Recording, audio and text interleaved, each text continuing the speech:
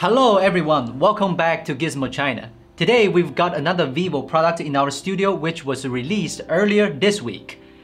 The Vivo Pad. This is also the brand's first ever tablet. Now let's unbox this much anticipated tablet along with its keyboard and stylus and see what's special about it.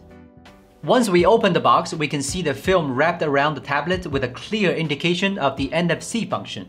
The NFC connection is a feature that the brand emphasized a lot at the launch, which is designed for easier multi-device collaboration, but we will talk about later. Now let's pull up the film and check out the brand new Vivo Pad. The tablet we got is a blue color version which looks clean and neat. And the tablet comes with a one-piece metal design for the body, which no doubt has the most premium build quality among all the Android tablets.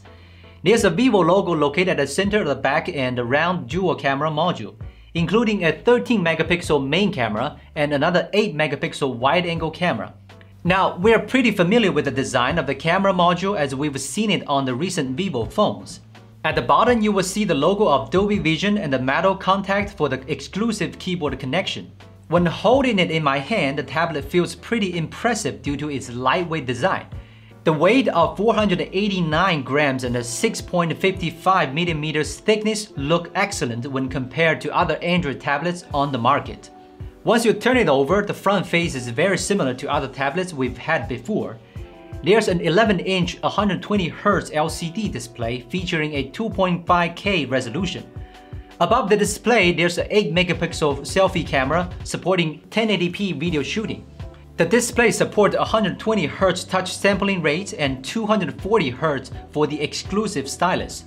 For imaging quality, the Vivo Pad supports P3 gamut colors and HDR content like Dolby Vision. But note that it's an LCD panel, so the contrast is not as impressive as what we have on an OLED or AMOLED display. On both sides, you will see the 4-speaker unit supporting stereo sound with Dolby Atmos. Now let's put the tablet aside and check out what accessories are in the box. Well, all we've got here is a 44-watt fast charging along with a Type A to C charging cable. The tablet comes with an 8040 mAh large battery. The brand claims that the tablet can be fully charged in just 95 minutes with the included 44-watt charger.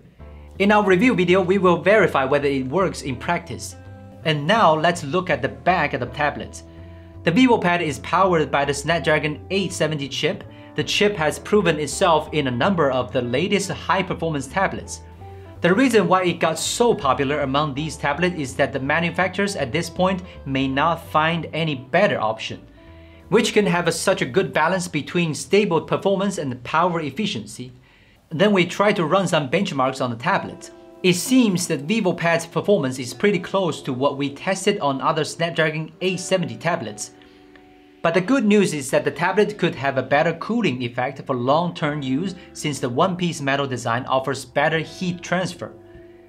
The tablet is only available in an 8GB RAM version, but you can choose between 128GB or 256GB of storage.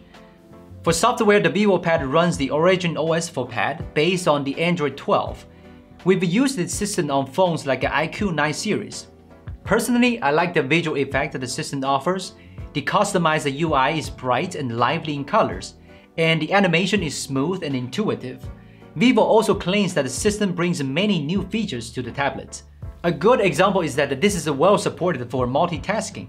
For example, you can set up shortcuts for dual app combinations, or directly open the combination in a form of a split screen mode.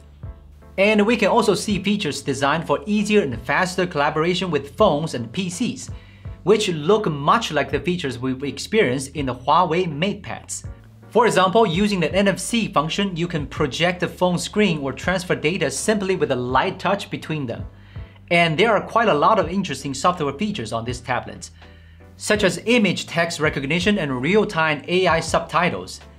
As for its actual experience, we will do a deeper software review in our review video that follows. So stay tuned.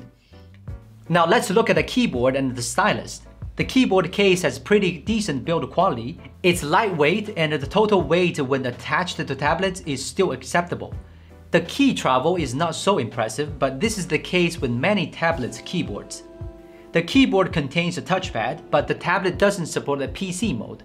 So basically, the keyboard with a touchpad is not really practical in just daily use, but it could be useful for office work or productivity. As for the stylus, it supports up to 4096 level pressure sensing and a 240 Hz sampling rate.